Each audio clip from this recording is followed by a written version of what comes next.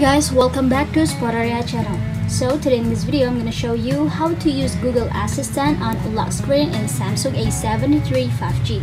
But before you continue this video, as always, I hope you like, comment and subscribe to support this channel, and don't forget to hit the notifications bell.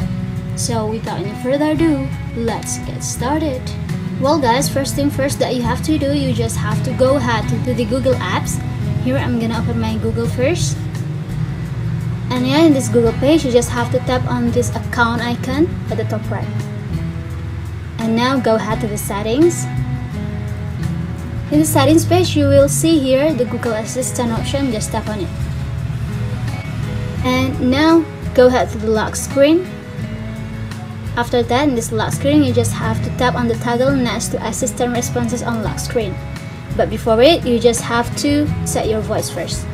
For example, here I'm gonna set it. I'm gonna tap on this Hi Google and voice match. And after that, tap on this toggle next to Hi Google. And yeah, you can see, you just have to set your voice first. Tap on the next right here. After, tap on the circle. Tap on agree. Now tap on the continue. Now as you can see, you just have to read and say this word. Okay Google, what's the weather tomorrow? Yeah, again.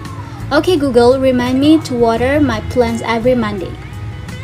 You just have to read this. Hey Google, make a call. Hey Google, set a timer for 5 minutes. And yeah, if it is done, you just have to tap on the finish button right here. I'm gonna turn it off. Hey Google, open gallery please. Okay. And yeah, here you just have to draw your pattern first if you have a lock screen. And yeah, it's worked guys. So just it, I think it's enough. Thanks for watching this video. I hope this video will help you. Don't forget to leave your comment in the column below.